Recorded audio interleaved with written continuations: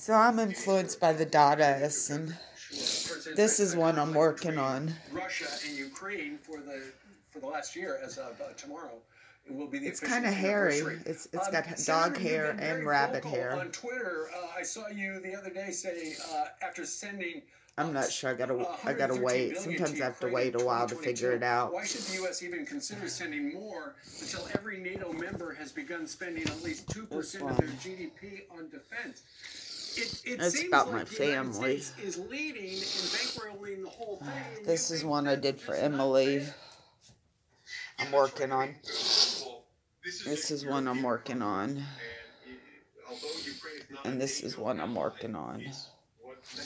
These are the flowers, the children that are flowers in the gardens of education.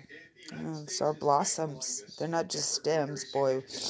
We need to work and make sure they blossom and have roots. And yeah, they're organic. They're not just a stem. They're not just science and technology. And I think that's just so wrong to just focus only on STEM. I mean, come on.